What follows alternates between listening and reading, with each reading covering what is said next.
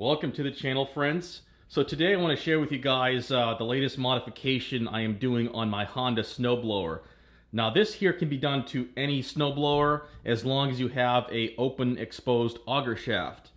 So I made these rotating paddles that rotate freely on the auger shaft. As you can see here, I'm just demonstrating it on the socket. And essentially the concept and the idea behind this is that if you put a few of these next to each other, they will break loose all the excessive buildup from snow and ice on your auger shaft, and you won't be left with a big heavy clump of snow inside the bucket of your snowblower attached to the auger shaft.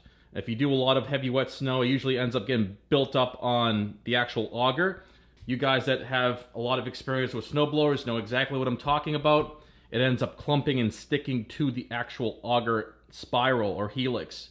But this here, I actually got this idea from a Japanese video. I forget where I saw it, what the channel is, but it was a Japanese video. It was all Japanese text and title, and essentially they made these tabs that rotate freely, and I kind of decided to put my own spin on it and made them according to my own kind of design here.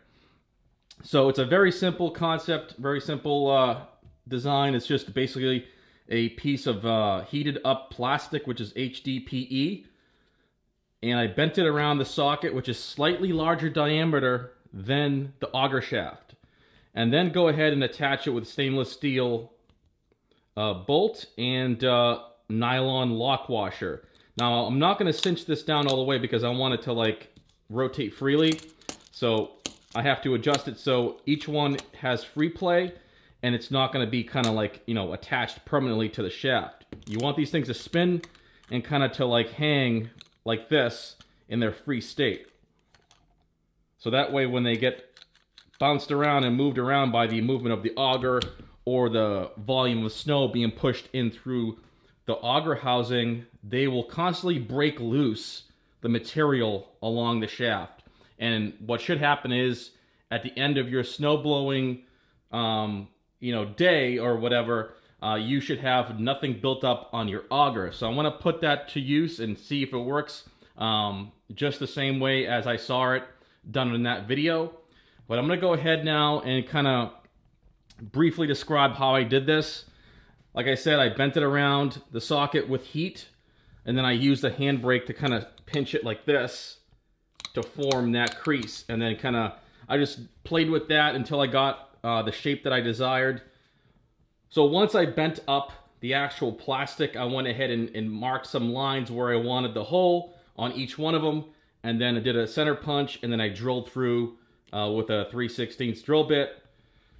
You can use any size hole and bolt that you have, stuff that's laying around. I decided to go with stainless steel hardware and HDPE material because it's just stuff that I have left around from my snowblower cover, chute cover that I made, that I custom make. So this is a great material. It's great for low temperatures. It's very durable.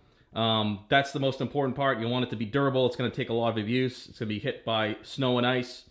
And then that's it. I mean, I just went ahead and cleaned everything up with some sanding block because it was kind of roughed out from the bandsaw. So everything is smooth. There's not a lot of roughness or sharp edges or anything. Everything is nice and blended. So with that being said, I'm going to go ahead and install 10 of these on my machine. I don't need all 12 that I have here, even though I made more than I need, just to have a couple extra. But today I'm just going to show you what it looks like on the machine in operation, rotating the auger. I will leave the actual snow blowing for a separate video, and today is just going to be straight up just the install of these and showing you what they look like when they're rotating on the machine. So let me go ahead and get the machine ready, get these installed, and hang tight.